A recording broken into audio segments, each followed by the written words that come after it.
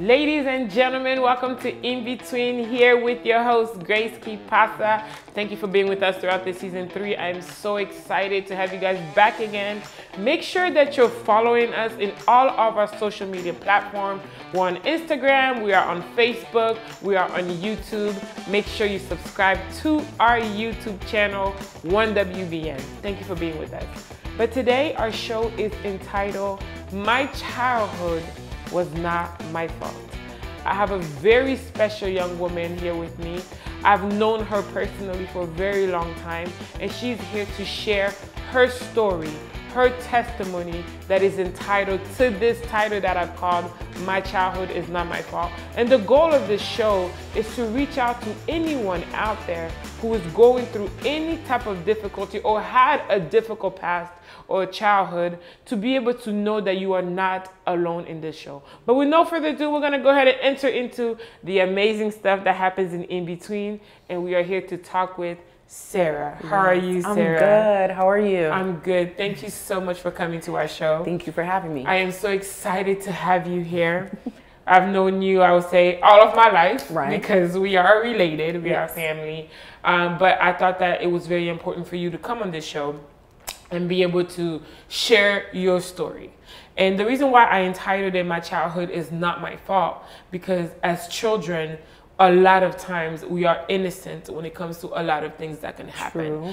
So I wanted just to go ahead and develop that and talk about that and see, we don't know who is watching out there that could be touched by your story or even my story. True. And this is why we like to talk in between about in between moments in life. All right. So thank you for being here, Sarah. So if you can introduce yourself to everybody who's watching. Hello, everyone. My name is Sarah Maweshi Dembeza, and I'm happy to be here. So one of the things that people don't know, Sarah, is that you have an absolutely beautiful voice. That's true. They don't. They don't. We've heard you sing in so many different events. I've heard you sing in churches before. Where did this come from? Has it always been a passion of yours, or you just kind of sang one day and someone's like, oh, you have a beautiful voice? How did that come about? Actually, I would say that me singing is my gift. It's been given to me, I think, just like being here on earth. I was born, and it was one of those gifts that God gave me. Yeah. I've been singing since I was like 5, 6 years old, back in Africa, and it just never left. Wow. And you just kind of brought it onto yourself. Yes. You have a YouTube channel. I do. So what do you talk about in your YouTube channel? In my YouTube channel, I talk about everything that has to do with a woman, whether it's difficulties, sometimes just like me and my son, and how to better in your relationship as a mom teaching your child, because my son is 2 years old, but he can read. Okay. And that took some time. Right. And sometimes we'll talk about natural hair, other times we'll talk about just life and all the circumstances we've been through, like my testimonies, and we just share that. Those stories. How has raising your son been for you? Before we even go in details about your childhood, raising your son, how has it been for you, knowing that what you've been through? What are some things you swore to yourself that I just couldn't imagine if my son would ever go through this? You know, honestly, I never actually looked at it or even thought of that. Okay. My son came and he was like a healer for me, if I may say. Not to say that he's replacing Jesus Christ, but he was like an antidote for me. I needed him. Yeah. He came and he kind of covers some kind of pain and hurt and other things you've been through life. Yes. Becoming a mother, I always say, is like one of my it's a blessing that I count each and every single day, if nothing else, because he just makes me happy. Or I don't want to say he makes me happy, but he contributes to my daily happiness. Yeah. I never compare my childhood to his, because I already know it's going to be different. Absolutely. I never even question it. Absolutely. Yeah. So let me ask you this, Sarah. Let's go into this whole childhood thing. What word will you describe your upbringing? If there's a word that you have to attach to it, What word would you describe your upbringing? Rough. Yeah. Yeah. Rough. Yes. Tell us a little bit about it. Let's start with when you first came to the United States. Or even if there's some things in Africa to hear, what are some things that you can talk about your upbringing that goes with the subject of it wasn't your fault? Well, I left my country. I'm from Democratic Republic of Congo, and I left my country in 1997 because there was war. I would say that wasn't my fault because I'd rather stay home with my mom than move over here with other family members that I'm going to meet, new for the very first time. Right. That was one thing.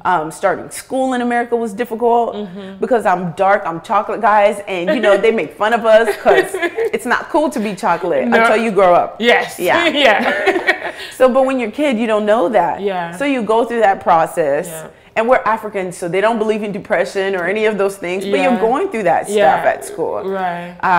That was very different and difficult, the transition. But after that, it was just like a difficult time between I stayed with my aunts here, and it was just difficult growing up in America, but in an African way, if I may say. Yeah, that was difficult. Okay. Growing up in America in an African way. Right. It was this part I'm gonna ask you a couple of these questions. What happened to you when you were a child here in America while you were living in your household with your aunt? When I was living with my family, it was difficult because at one point I got tagged that I'm like a sorcerer or witchcraft person. A witch. There it goes. And y'all, this demolished my whole life before I even knew it. It's when I got older then I realized oh, my life is, it's just been erased. But until then, literally that's what happens. Whenever they call you a witch in the African community, your whole life is over. I would go to church, I'm 11, I would go to church, and if I sat down in one bench, everybody will get up and leave. I understand, but I don't understand. Right. So I don't understand why we got to go to this church. What is this God about? Why I have to be here? Because if this is what God is about, I don't want to partake in this. So there's that. Sometimes, you have the children ministry at church. So if I have some candy, other kids might come around and be like, oh, Sarah, can I have some candy? I'm like, sure. I give them the candy, and their parents see that I gave their child the candy. They're like, give me that, Right. And me, in the corner of my eye, I see the outcome, and you're hurt. Right. But who do you run to? Who do you talk to? Who do you confide in? Right. Because it's your own family members who are saying that you are a witch. Right. And this is what you grew up in. Right. And this entitlement that they put on an 11-year-old little girl came from church. So you were hurt in church. Right. But what surprised me is 20 years later, I saw you singing in church. What happened for you to get there? Ooh, a lot. How did you pull yourself from being that 11-year-old girl who was pointed to be a witch, who will go to church and sit down and people run away because they say she's a witch. Right. And then 10 years later, or 10 somewhat years later, you end up singing in church. How does that happen? I feel like through singing, I found my breakthrough. And no matter how tough it was, I would end up writing songs. I remember my first song ever I wrote, I was maybe 10, and I would be singing, I want to go up, up, up, up to the sky, sky, sky. I don't want to go down, down, down, down, down, down, down, down, down. And I feel like I hear that song now, and it's still a testimony of my life. Yeah. Through all of that stuff, all I wanted to do was rise above it. Yeah. And I didn't want to go down with it. Yeah. I feel like through all the steps of my life, no matter how tough it was in between, I would just sing. I will sing, or I write a song about that particular situation and how it made me feel. Unfortunately, I don't remember all the songs I've written, but I feel like this is what kept me going from one point to another, from this level to the next level. And I really feel like that was the token to my freedom outside of this, bubble space. And what am I singing? Because I understand some people are going to be asking, well, what songs is she singing? It's praise. It's worship. made up from my mind. Nothing that I've heard or anything like that. Sometimes it's just painful because I do consider God as my daddy. And so sometimes you just go raw in and say, hey, Papa, it hurts here. And it hurts there. And it really, really hurts in there. Because who else will hear my cry? Who else will come for my rescue? So you go to church. People run away. They call you a witch. And then there was a point in your life that family members run away. You were being accused of things that you had no clue. God's sakes, you were 11 years old. And after that, you found yourself in a foster care. I do. I'm sorry. Go ahead. I am sorry for breaking through there, but I wanted to add something in there.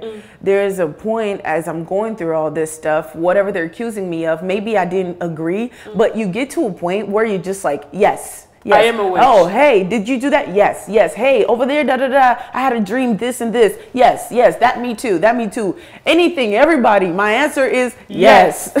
Because you're being accused of, you don't understand. So they say, Sarah, you're the one that hurt my child because you're a witch. And you say yes. And they say, you go to school, you hurt people, you just say you're a witch, and you say yes, because you didn't understand. Now I'm just tired. And if they're telling you that this is what you are, then this is what you are. And just to touch on it, the reason why my family tagged me, member at a particular time tagged me as a witch, is because I was having dreams, and when I wake up I would tell them about the dreams, but the dreams were about before my time. I wasn't born yet. There's no way I would know the information, but I would tell them. And it wasn't until like I started going to this church, I don't know if I should mention. You shouldn't. Okay. And the man of God prayed for me, and I told him through my delivery process, I was like, this is what I went through. This is what they said. What is that? Because he was a prophet. And he said, oh, you're one of us. So all along, I'm a prophetess as a child, and I can see stuff, but because of lack of understanding, and me, myself, I don't know, whatever you title it, I believe you. I'm just a kid. I'm supposed to believe you. I'm supposed to trust you. So because obviously, I'm not no supernatural person for me to know information before my time.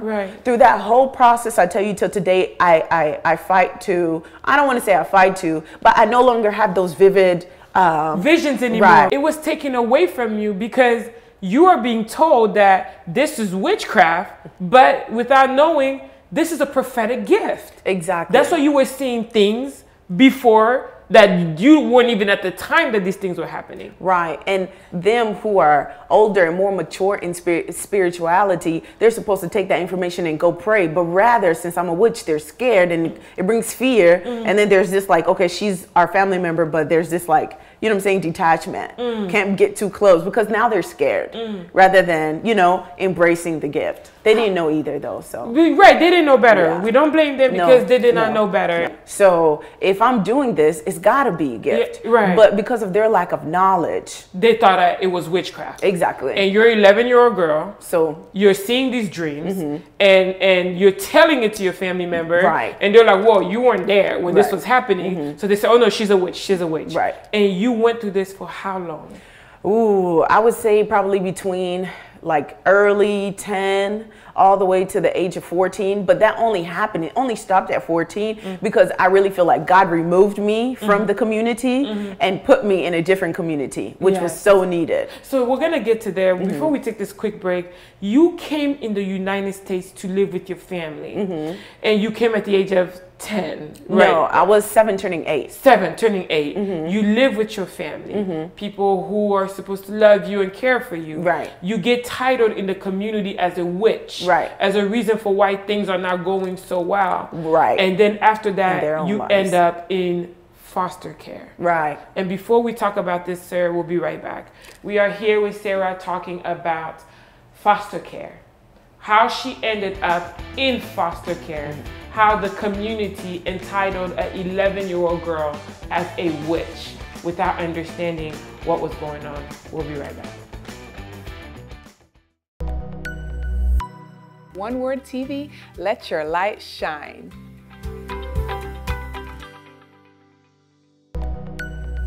Welcome back, ladies and gentlemen. I am still here with Sarah, and we are still talking about my childhood was not my fault. So Sarah, before we went on break, we talked about the fact that you came to stay with family who are Congolese from the same country as you, they're family to you. And at the age of 14, like you said, the Lord removed you and you ended up in foster care. What happened to you while you were in foster care? So, basically, whenever home is not home, so you end up finding psychologically, it's even proven, you end up trying to find as a child home somewhere else. So some people enter gangs or whatever, you know, life just kind of goes waywire. So through that process, I ended up going to juvenile centers a lot. So one of these days I went to a juvenile center and my aunt was supposed to come and pick me up. Instead of coming to pick me up, she came with my other sibling. And they had like clothes for me, and it was like, hey, my probation officer's telling me you're not going home, and my aunt's like, you can come home when you're 18. At this time I'm like 14, and I didn't know that whenever you're 18, they can literally shut the door in your face because they don't have to let you in their home, and nor do you have to go back home at age 18, right? You're an adult. You're free, right? But I didn't know that at that time, so I'm thinking, okay, I'm gonna go, I'm gonna be good, I'm gonna do good, and then when I'm 18, I can come home. Which home? You know what I'm saying? Wow. But I didn't realize all that until later. So that day they ended up putting me like in a correctional center all the way in San Antonio. We live here in the Dallas DFW area around this time, but I was sent to San Antonio. And I was there for maybe like 6 months. It was difficult for me because I feel like the word depression, I learned it there. You met other young ladies who were going through like stuff. I didn't even know people cut on themselves, and there was all this stuff going on until I was there. I was like, wow, okay. From that point on, I'm like, okay, fine. I've been here for almost a year now. I'm gonna go back home, and I wasn't still allowed to go back home. My aunt was like, nope, and so that's how I ended up now being a state of the ward of the state, rather. 14 years old. It's not as if you were in gangs.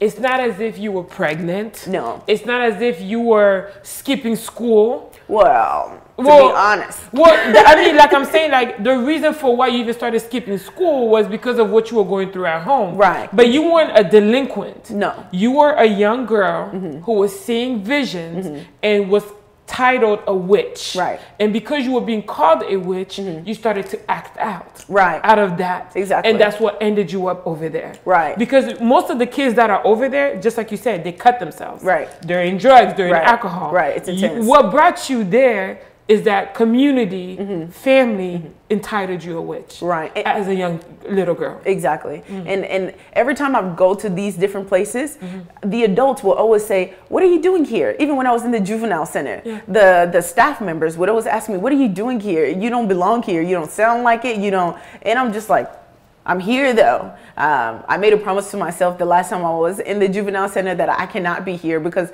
I met this young lady that was in there. She was pregnant. She was 17. She was in there because she tried to poison her mom. She tried to do that because her mom was trying to hurt the baby. So I was like, whoa, this happens. There's all of this going on. And when I speak, they hear so much wisdom coming from me, which I'm not trying to like toot my own horn because it's a gift. I didn't, do it by myself. Same thing happened there at the juvenile center. What are you doing here? When I was at the correctional office in San Antonio, the staff member would say the same thing when they hear me talk. What are you doing here? So you can hear like somehow, in some way, you're not supposed to be in these places, but yet you are. Wow. And what were you thinking, Sarah? 14. What was coming to your mind? God, what did I do? Or what's going on? How do you leave Africa to come and end up in a correctional center as a 17-year-old in a new family? What were you feeling? I kind of just felt abandoned. Okay. Right? Like, okay, I can't be the worst kid in this world. So I'm meeting other kids who are worse, and they're out here, their families come visit them. Mind you, all these places I'm going, I'm not getting no visitation. I didn't see my family until I was until I was awarded the state, or as you call foster care, or group home. That's whenever, family members started showing their face here and there, but I didn't really care, because it's like, I hadn't already lived this life without you, so what's the point? but I really just felt abandoned. Yeah. Yeah. Sometimes I would like take pictures of myself because I lost my dad when I was like 6 months. Okay. So I didn't meet him. Sometimes I would take pictures and I catch myself talking to this man I've never met. Like, hey, Dad, I'm grown now. If you were here, I would never be like this, because it's the lack of a father in a girl's life. It really destroys the girl. Yeah.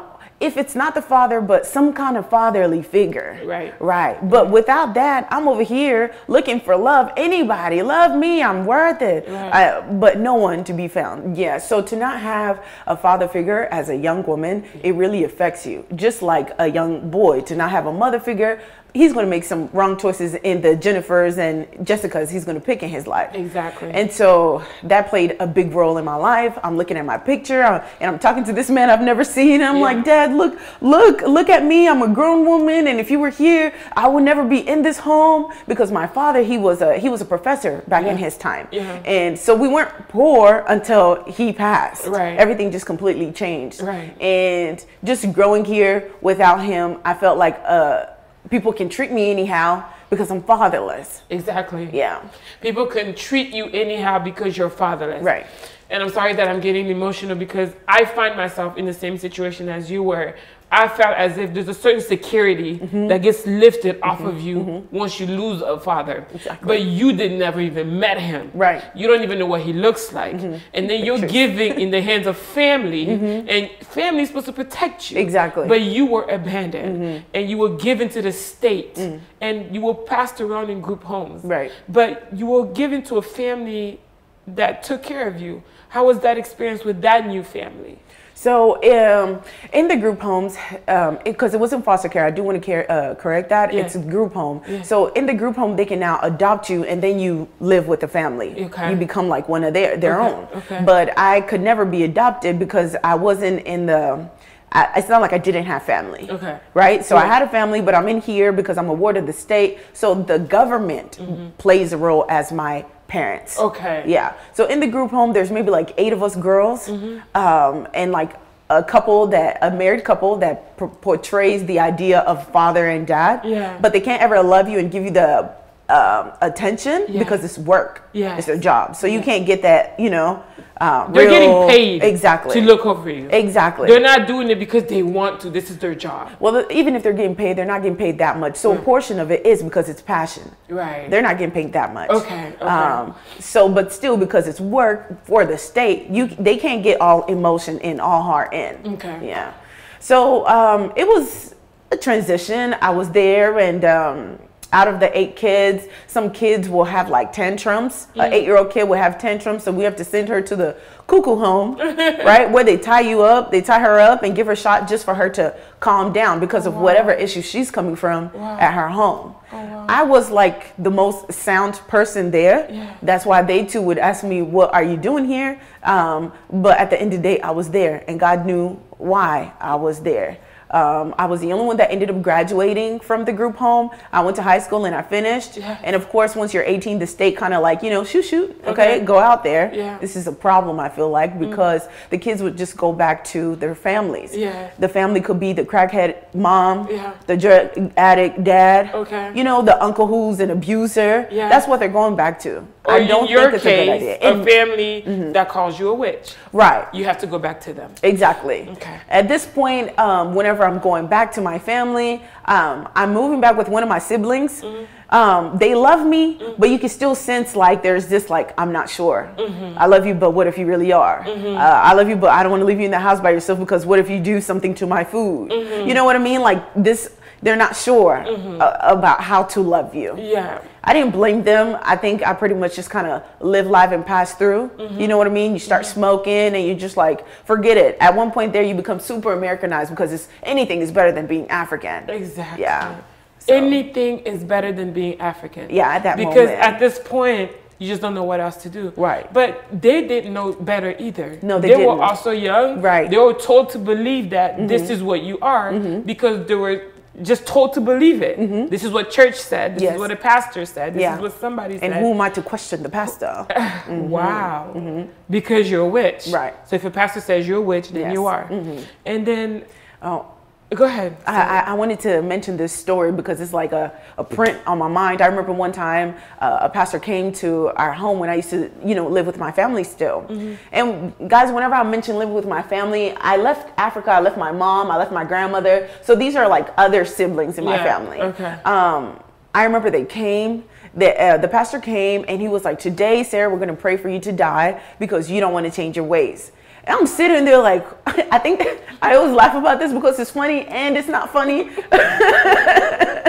Because I'm thinking like, so God, you sat there in the heavenly places and was like, Sarah, you're going to live life. You're not going to do anything. And when you get here, I'm going to cut that, life support off. Wow. And so they had me in a circle, as in I had to kneel on my knees.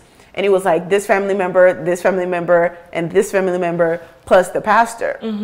And so they're supposed to come to an agreement. Each person had to agree, or else whatever he's wanting to do won't work, right? So they asked, one of my aunts, hey, do you agree with this prayer? The aunt said yes. They asked another aunt, hey, do you agree with this prayer? They said yes. Then they asked my sibling, this is a blood sibling, and though like she didn't know what was going on, she knew that I was her sister, and whatever they're about to do is not right. You're not about to hurt my sister, right? Though she was scared too and confused. And because of her, the little prayer didn't go through. Right. Yeah. So because she's all like, I'm not going to agree to this. Yeah. Because we're all agreeing for you to die. Right. Because you don't want to change your ways. And I'm asking God, how do I change something I don't know I have or that I don't have? Because if I did, I'd be blowing up all of y'all because y'all just... Yes, if I really was the witch, like, I don't know what they do. Like, why are you guys still alive right now? Wow. Wow. But in their case, it would be like, because God is covering me, right? Right. But you serve God, but this God cannot deliver me. Right. He cannot save me. That was the pain. He'd rather kill me. That was the pain. Wow. And I always wonder, like, so God, where was I going to go? They're probably going to put me, those Nigerian movies, they put people in a bottle, and you're like, oh my God, help me. The beauty about this is that when you sit here, you're talking about this, I'm getting emotional, but what I love is that you're laughing through it. And time heals. Time heals. Jesus too. Yes. And you're laughing through it because it happened. It wasn't your fault. And God was able to make it a laughter because this is what the Bible says. You will laugh at your enemies, or you'll become your stepping stool. What I love about this is the fact that you're laughing through it, which is making it seem as if like you forgave. Did you forgive? My goodness, I did. At this point, yes, I have forgiven. But before this point, there's so many times I was like, I forgive them. And then when I maybe run across one of them at the grocery store, and they'll say something like, oh, how's life? Did you change your evil ways? And I'd be so pissed and ready to, and then right there and then that you didn't forgive, right? Then you got to go back, go through it again. I remember one time I have a male best friend and I also have a female best friend. So my male best friend invited me over and he's like, hey, I'm waiting for you. When you get off work, we're going to eat together and just chill. I get over there. One of my aunts is over there. And I'm like, you know what, God, I'm going to take this opportunity to just go free myself. I'm going to go and apologize to her for whatever I've done in my childhood and tell her too that I forgive her for whatever she's done in my life that I felt like, I was affected by you negatively because of this and that. Worst idea. The worst idea. But in my head at that point, I thought it was great. I go over there and I'm like, hey, auntie, I just want to take this time, mind you, to Congolese event. So there's all these people. As soon as I walk up to my aunt, everybody's looking like, what's about to happen? Yeah, oh my gosh, she done walked over there. And so I was like, auntie, I just want to take this time to say, hey, I'm sorry for whatever troubles I gave you coming up. I know I wasn't like an easy child, I did skip school because I'd rather be anywhere than come home, so I apologize for all of that. And I just want to let you know that me too, I forgive you for all the stuff that you've done that I felt that it hurt me and affected me in not such a positive way. This is her response. What did I do to you? Have I ever done anything to you? You should go pray about that. You need to change your ways. Don't come over here and apologizing just for what you did as a kid. Apologize for you destroyed my marriage and da-da-da-da and all this stuff. And I was just like, The anger and the rage comes back again. You get up humbly and you walk out. You just leave. Yeah. Right. Wow. And all of this, you were not even 20 yet. No, at that point, I think I was maybe 19, 20 at that time. Yeah, you've been through all these trials and tribulations. You weren't even in your 25 years old. Oh, no. Not yet. But Sarah, before this, we could talk about this all day. Right. And I'm trying to keep my makeup on. Like I keep telling you, every time we take breaks, I'm trying to keep my makeup on. How did you find yourself back to the person who you probably would have thought that he abandoned me? Because they're talking about God, but if he can save them, what can he save me? I'm sure you felt like that somehow. When did this happen when you transitioned over? Because we can talk about all the terrible, just terrifying things that happened to you as a child, but it's not to put blame. We're not blaming the families. We forgave them. Most definitely. We are okay. We're just explaining what happened. Right. But we also want to know, when did Jesus step in? Because he does. But before we go into there, we're going to take a quick break. We'll be right back. And we're going to hear from Sarah herself as I pat my makeup off and wash my tears away. We'll be right back.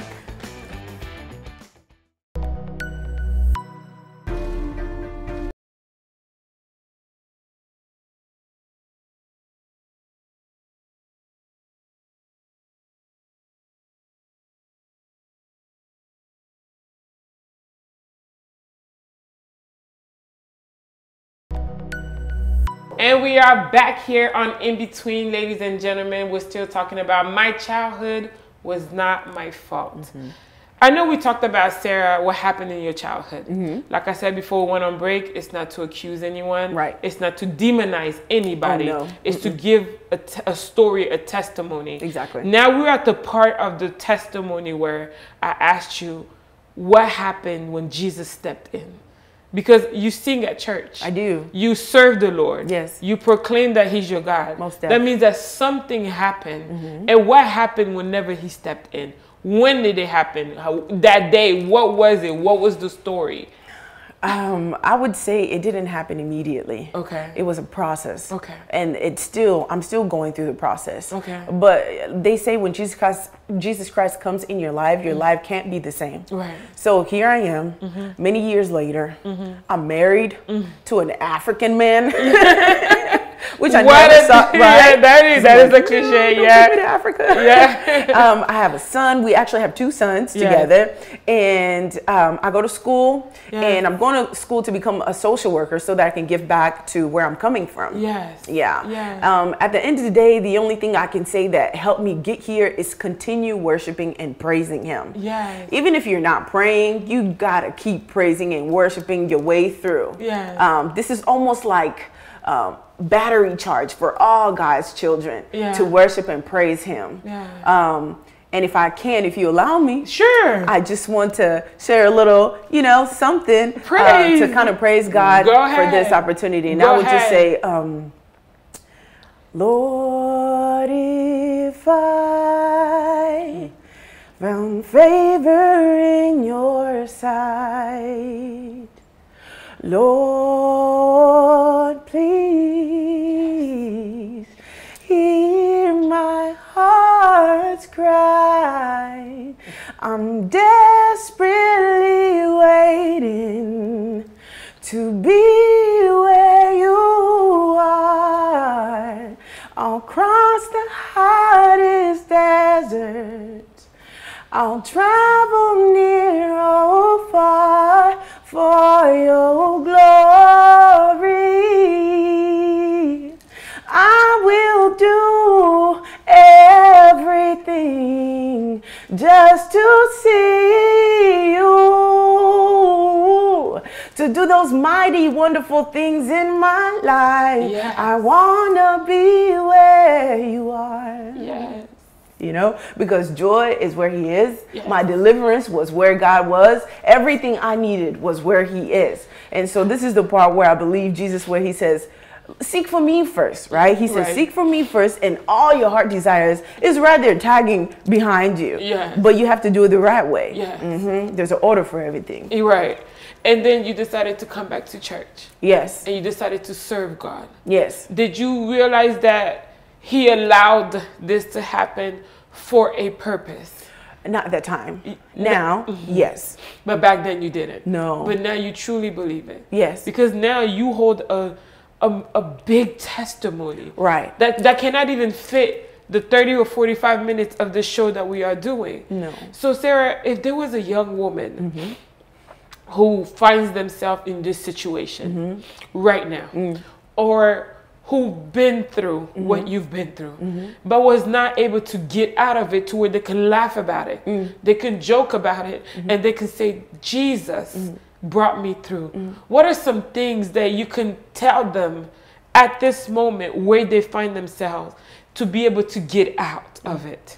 I would say that the same way Jesus brought me through is the same way Jesus can bring you through. Number one thing, you can never, ever stop believing. Now, don't get me wrong. I do understand there's those times where you lose hope a little bit. You know, you're standing, you're strong, and then you get weak in the knees. I completely understand, but you never lose hope. You keep praising and worshiping. It doesn't even matter if you have a good voice or not. And when nobody believes you, child, sis, whoever you may be, Jesus believes in you. That's why you're here, because of a purpose that he has for you, not because the purpose the world has for you.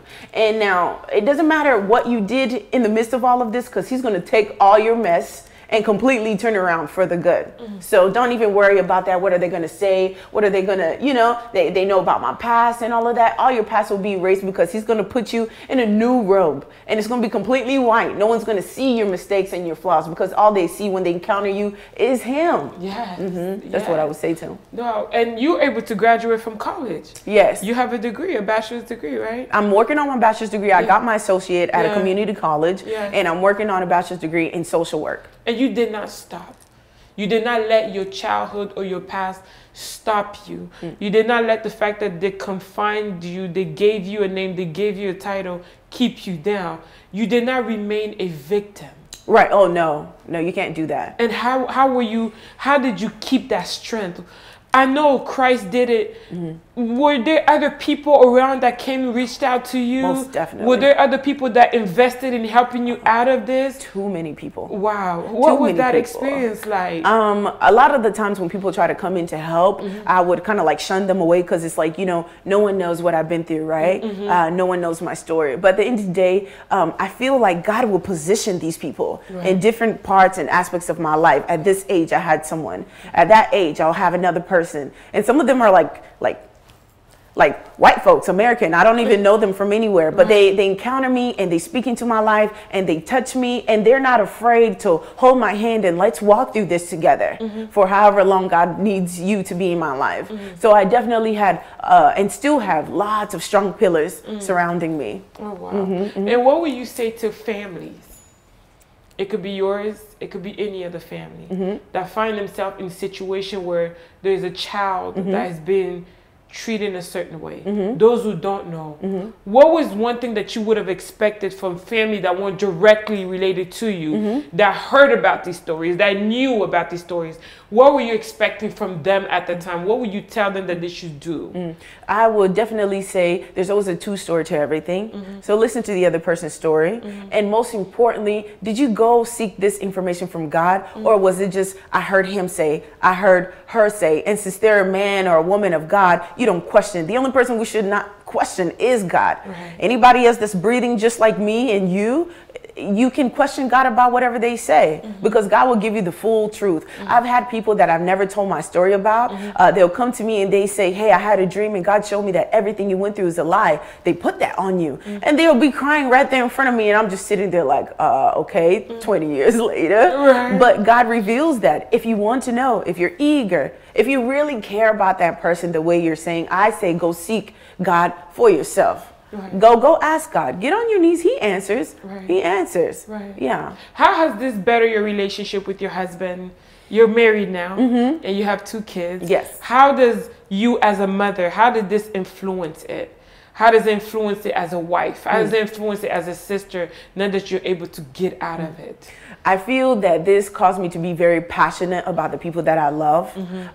You know, every day it's not happy go jolly, but there's that passionate love that nobody can take away from me, because if I call you family, I'm going to love you, right? I'm going to love you, that no one can come from the outside and say this that will change my perspective about you or my love for you. I really just try to replicate what I feel like the type of love Jesus gave me through all this time, and I try to replicate that, you know, outward. Wow. Wow. So we're at the end of our show, Sarah, and I want you to give a message to everyone watching out there. This is not even half of the story. Right. I just wanted to get this out so that we can share a testimony of things that God can do. Right. Because you reconciled with your family. Yes. You see them, they spend time with you and your kids. Everything is good because God can restore. Amen to that. Wasn't their fault. Also, at that time, they didn't know any better. Right. But now they do. What is something that you can tell the world about your story, your testimony, a message that you wanted to give out? And where they can come and find you if they want to know more. Let the people know. I would say that you're created for a reason. God has you here for a reason. Don't let the devil change your identity or make you believe that where you're going through or what you've been through is your true identity. That is not your true identity. You are whoever God says you are. And so you hold on to those promises and he's going to see you through. If you're looking to find me, you can find me on my YouTube channel, and it's titled Sarah My Way She. You can find me on Instagram, the same name, My Way She is what I go by. And that's pretty much it. Even on Facebook, it's the same thing, Sarah My Way She. On YouTube channel, I'm pretty much talking about the same thing, testimonies of my life. Sometimes we might touch on hair or whatnot, but it's the whole lifestyle of a woman. Wow. Wow, Sarah, thank you. You're welcome. Happy to be I'm here. Beyond touched. And I'll continue to be emotional because I'm like, I thought I had it bad, right? You never know what people are going through. Everybody has a story. But what I love about my show and you is the fact that we don't remain victims. God allows this so that we can be able to help other people out there. I'm grateful that you trusted me to talk to me about this and to go public about this, because people can take it any other way. That's true. And I'm so glad that you guys are here with us. Excuse my emotions, but this is such a powerful testimony. My goodness, it touches me of what Jesus can do. Guys, God is faithful. It doesn't matter what you've been through. It doesn't matter what hell broke in your life. Right. The God that we serve, he can bring you out of this and connect you back with the same people that put you through this. And this is what love is. God will teach you how to love even your enemies. Amen. That's what the Bible says. So for anybody who's going through the situation, you found yourself in the same situation as Sarah, do not give up. You are not a victim. You are a child of God, and he loves you. And he loves you enough to get you out of there. Come back to him. Amen. He will save you. Thank you guys for watching.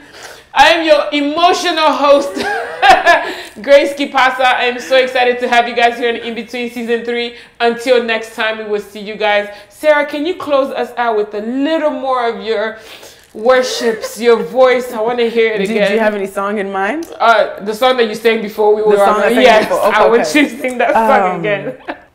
Thank you, Lord, hallelujah. You've been so good to me. Thank you, Lord, hallelujah. I'm grateful for my blessings. I'm grateful for my struggles, drowsing tribulations I've been through. I realize that no one can love like you do. Thank you so much, Sarah. Until next time, In Between, I am your host, Grace Kipasa. We'll see you guys next time.